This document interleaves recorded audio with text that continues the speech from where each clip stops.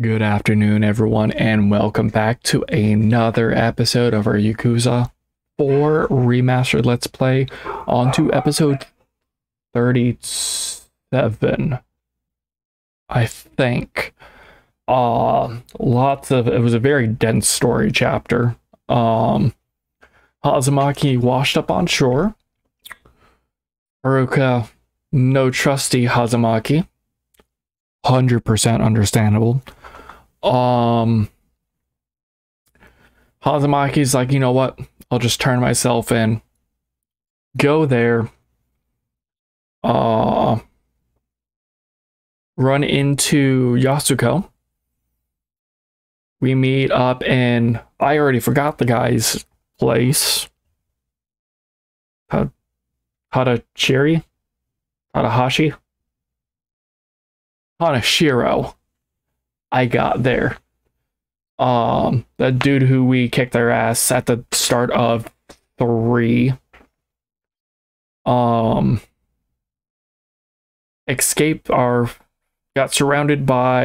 attacked by the guards of the penitentiary. After we get through all of them, kicking Saito's ass 2 more times for the record. After we got our ass kicked once. It's okay. We got revenge. Words. Hazumaki said, go.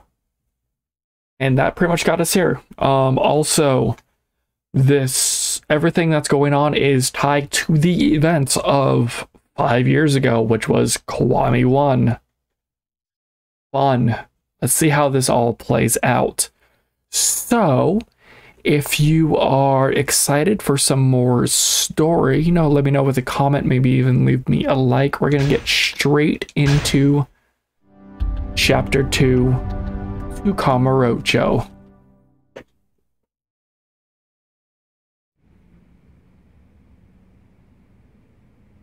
That's not a face I expected to go to right away.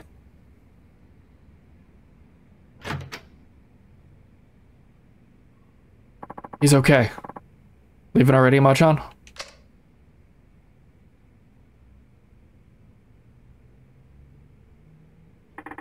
Zhao-san, you've been a better friend to me than I've ever been to you. Don't be ridiculous. That's not true. I'm just sorry the truth turned out to be so harsh. Your father, murdered by another man on the force. I can barely believe it. You're telling me. Something about this doesn't sit well with me. How will your father's spirit ever find peace? I think he'll be just fine. Chief Hasai, Saguchi-san, they're tired of being used by Manakata and Katsuragi all these years. Oh, so he killed himself. So yeah, it was a fake out to make you think that, he killed Zhao-san, but he ended up killing himself. In front of the child. Oh. The two of them spent their whole lives serving others. Their final moments, those were theirs, and theirs alone. They weren't following their own brand of justice. Or they went out following their own brand of justice. Machan. Saguchi-san must have known telling me the truth of what happened 25 years ago was signing his own death warrant. But he did it anyway. And Chief Hasai took his own life in order to spare you, me, and Ueha. That explains what he said into the phone before he shot himself. Both of them will be dealt with. Yeah. Chief Hasai told Manakata I was dead, so he'd stop coming after me. He spared my life so I could do what's right. So that I could do what he never could. You mean bring Manakata down? Exactly. But how are we going to do that, Machan? Manakata is one of the most powerful men in one of the top police institutions in the world. Well, I don't think I'll be getting much help from my fellow officers, that's for sure. Yeah. Ni hao. Akiyama-san. Phew. Bitch really hit the proverbial fan, huh? You're telling me. Anyway, what's up? You wouldn't swing by here without a good reason. You know, sometimes it's surprising how sharp you are.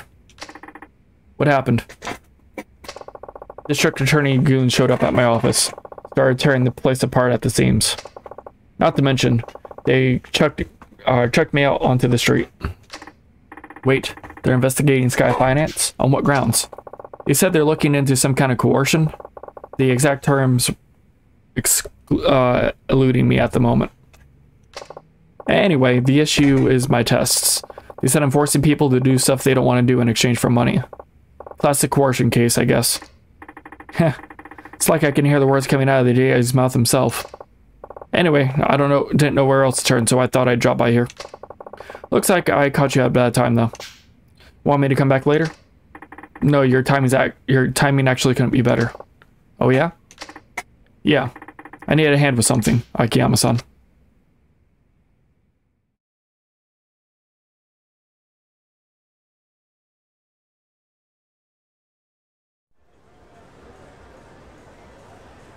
Don't even say goodbye to Haruka.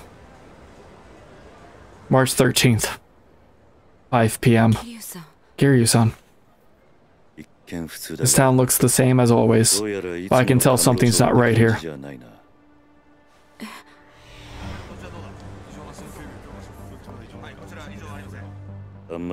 There's no time to waste. Let's go find your brother.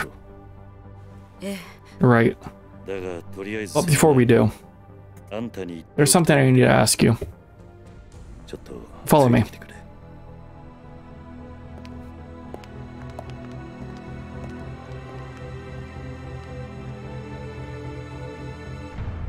Ah, Kamurocho. Ask Kiryu now. Feels good. Can't think of a better place to talk than New Serena. Yasuko-san. There's a bar near here that I used to go to back in the day. We can catch our breaths there for a bit. Okay, I'll follow your lead. No, it's not low. Why? That's a big truck. Can we get around? Or do we gotta go in the back way? What's this truck doing here? Is someone moving? I guess we'll... No time to waste, gotta get to New Star. Oh, okay, I thought we would go in the back way.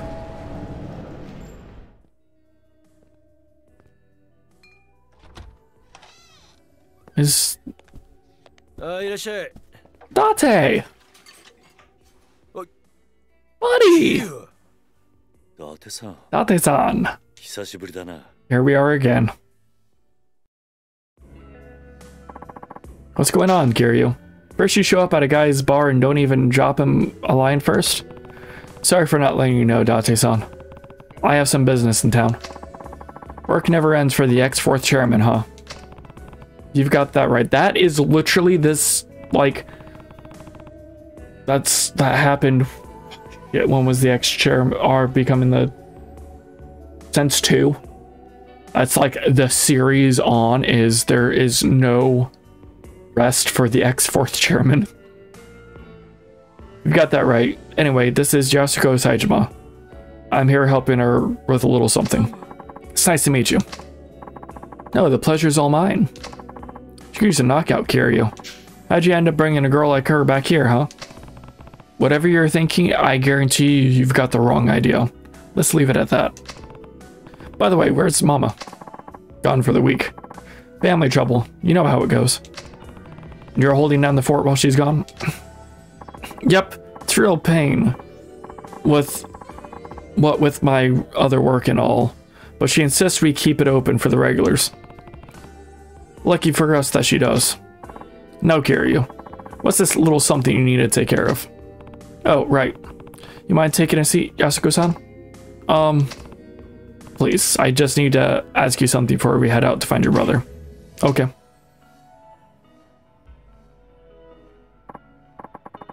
So what is it you want to ask me? Sorry if this is a blunt question. But why do you need to see your brother so bad? Bad enough to murder for it. Wait, you what? Kiryu-san, is this really the best place to? Don't worry about Date-san. He's an ex-detective, yeah, but we can trust him. I promise. He'd never turn you in without hearing what you had to say first. Isn't that right, Date-san? Well, yeah, that's right. Now tell me the truth, Yasuko-san. Why did you go so far for your brother? Yasuko-san. Come on. It's because Taiga is everything to me. I owe him my life. What? I'm serious. If it weren't for him, I would have died years ago. Go on. Have you heard of the living donor kidney transplant? Oh yeah, you read about those things all the time. That's when they give you a kidney from one of your relatives, right? They say you only need one after all. Right. The truth of it is, I'm the recipient of one of those living donor transplants. And your brother's the one who gave it to you, huh? That's what you meant when you said you owe him your life. Yes. Hold on. Getting a transplant like that from your sibling isn't all that uncommon. I'm not judging or anything, but do you really owe him that much just for a kidney? It's not that simple. Think you can explain? The kidney I got, it wasn't Taiga's. He wasn't a match. What? Different blood types? Well, yes, but what? Why couldn't you get the transplant from your brother? Yasuko-san. I think I get what's going on here. You and Taiga aren't actually siblings. Kiryu. He's right. Taiga is my stepfather's son from his prior marriage, while my mother had me before she and my stepfather ever met. Then where'd you find a match? Since my mother had already passed, Taiga tracked down my biological father and begged him to donate his kidney to me. Saejima. Beyond the regular difficulty of finding a kidney donor, my blood type is extremely rare. A direct relative was my only hope of a match. When Taiga learned that, he spent every waking moment of his life scouring the city until he found my father. He was only 15 years old at the time. Still just a kid, huh? I had honestly given up hope. Before my mother died, she told me my father was nothing more than an abusive drunk with no chance of ever changing. Based on what I knew, it seemed likely he was already dead. Even if he wasn't, I didn't want to live knowing I owed my life to such a horrible man. At the time, I would have rather died than continue carrying a part of him inside me. But Taiga wouldn't take no for an answer. He said no matter what happened, he would take care of me. Then, he found your dad? Yes. Well, where was he? In Kansai. He had started working for a Yakuza organization called the Omi Alliance. Huh. There they are again.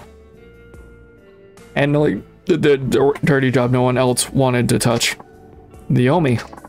That's right. Taiga went alone to Kansai, knowing full well that my father was Yakuza, but let me guess. They tried to extort him. Exactly. A Yakuza through and through, my father demanded a massive sum of money in exchange for one of his kidneys. How much cash are we talking here? 30 million yen. 30 mil? That's a ton now, but that was a fortune back then. How was a kid ever supposed to get his hands on that kind of money? He wasn't. That was the point. But Taiga didn't give up. He started fighting thugs in the streets of Kamurocho, trying to scrape together whatever funds he could. That would never work, not for cash like that. It didn't. Not until Sasai-san from the Tojo clan stepped in. He gave Taiga the 30 million yen in one condition. He joined the Sasai family. So that's how he ended up in the Tojo. All that time, Taiga never turned his back to me. Even when it seemed like all hope was lost, he supported me. He dropped out of high school, gave up his dream of becoming a teacher, even joined the Yakuza for me. Taiga as a teacher? Huh. That's what he meant when you said you owe him your life. That's right. He's everything to me. Not only did Taiga literally save my life, but he gave me the will to keep on living. Yasuko-san.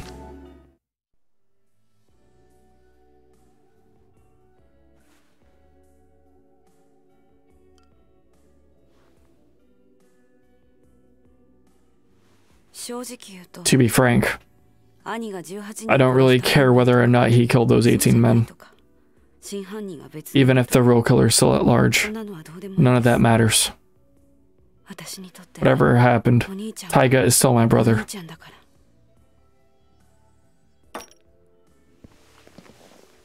I need you to stay here for now. Try to relax. Calm down a bit. That's cold, Kiryu. Can't you see how badly she needs this? Yasuko-san. Imagine you found out Saejima was already dead.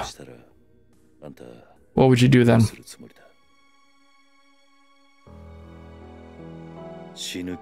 Take your own life? Damn, Kiryu. Done to the quick.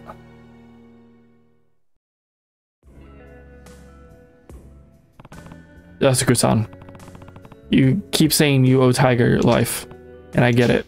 We all rely on other people. It's hard to keep going without someone loving you, supporting you, pushing you onward. But in your case, Taiga became more than that. He's not just your support, he's your reason to keep living. I know life hasn't been easy for you. Losing your parents is one of the worst pains imaginable, and you had to bear that burden at a far younger age than most. But having a hard life doesn't excuse the way you've lived. Not that I have any right to talk. I've made my fair share of mistakes. Kiryu. I understand why you feel so strongly, but that emotion has led you to some bad decisions. It's not a stretch to say it's completely clouded your judgment. So I need you to stay here while I figure out where your brother is. It's for your own good. But, Kiryu, don't worry, I'll find him. And I'll make sure you two are reunited, I promise. But for now, you just need to be patient, okay? Yes, thank you. Thank you, Yasuko-san. Take care of her for me, will you? Do you even have to ask? You now have access to a hideout. Of course, we knew this was going to be our hideout. That one was a no-brainer. Find Saejima. Hold on a sec, Kiryu. What's wrong? There's something I need to tell you. Can you really say it in there? Does it involve Yasuko-san? You bet. If she found out about this, she'd just end up getting herself into more trouble. Well, what is it? Well, you only just got here, so you probably haven't noticed, but the whole town's been kind of on edge lately. Is it Saejima? Partially, I'm sure, but there's more to it than that. Word on the street is Majima and Saejima linked up a few days ago. What? Yep. I hear Majima had his boys line the whole damn street to keep the cops off Saejima. Huh. So they've already met. Speaking of, Date-san, do you know where I can find Majima-san? I need to talk to him as soon as possible. Not just about Saejima. Majima-san might be able to tell me more about the connection between the top brass, Jingu, and the Tojo clan. The police? What are you talking about? Sorry, but I can't say much more than that. Just know that people are gunning for the Tojo. Per usual. And no matter what's going down, I need to hear Majima-san's side of the story. Alright. Last I heard, he'd taken up root at the top floor of Millennium Tower. Sorry, and there's your best bet. Great, thanks, Date-san.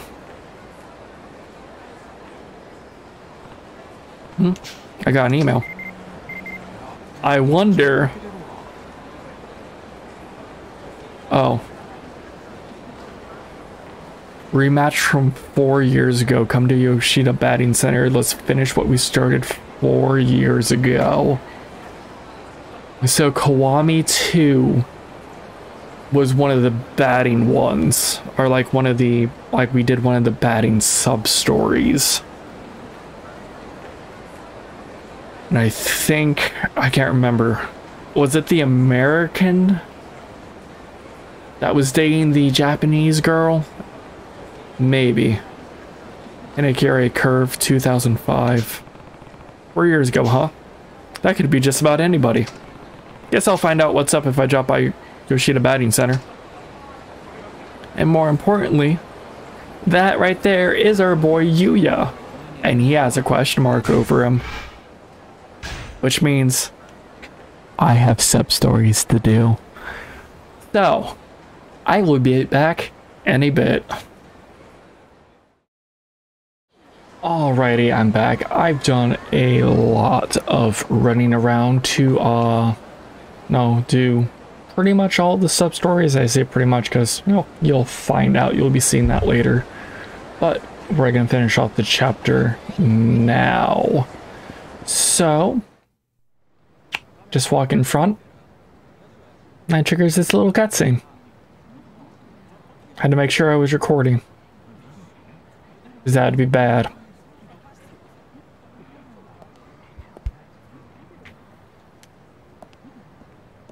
The hell's going on?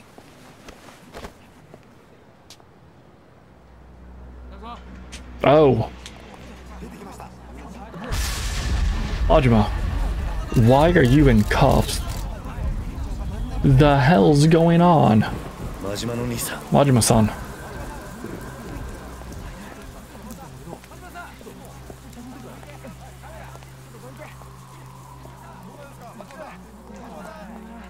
For hiding Majima-san. Kiryu-chan. Hey, don't move. It's far enough. What happened here? They trapped me like a freaking rat. Guess I'm getting cropped for a while. Who's behind this? Daigo. Daigo? Yeah, that's the only Daigo we both know. Well, why would he? That's enough chit chat. Either stay back, unless you want to get hauled in too.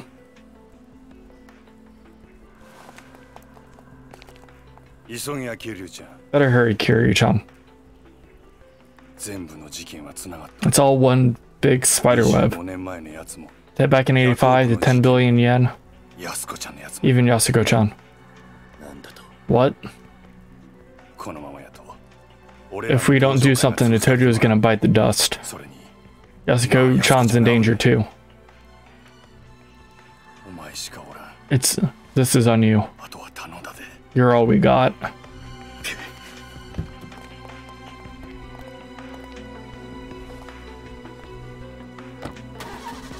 The hell's going on?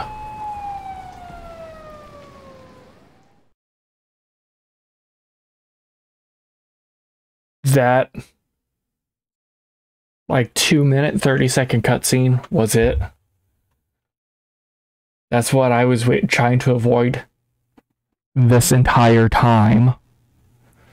Was a 2-minute and 30-second cutscene. I knew this was going to end the chapter. I didn't know it would end like that. So, yeah. This screen means end of the chapter. I don't remember how long the first half of the chapter was, because it's been about a week since I did the first half of this chapter.